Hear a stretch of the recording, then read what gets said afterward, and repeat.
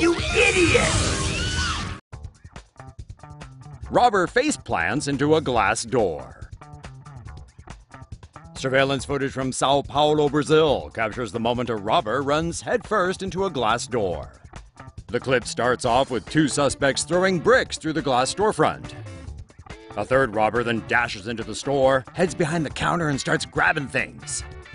The sneaky thief then makes a beeline towards the front entrance. Only thing standing in his way? A pane of glass.